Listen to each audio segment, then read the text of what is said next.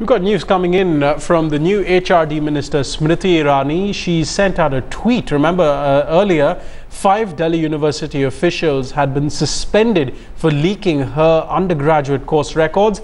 Smriti Irani has now said that Delhi University is an autonomous institution and that she's put forth a personal appeal to the Vice Chancellor to reinstate the suspended officials. She went on to say in public life one should be open to scrutiny and criticism, and that she was ready for this.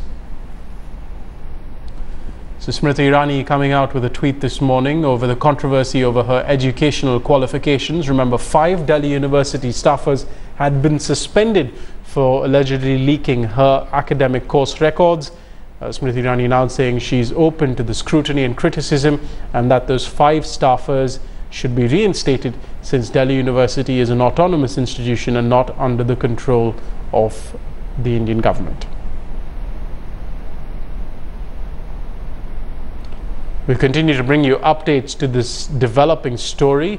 The controversy broke over whether Smriti Irani was qualified enough. Remember, she hasn't actually completed a degree in college. So the question was whether she was qualified enough to be Human Resource Development Minister, overseeing all educational initiatives of the government.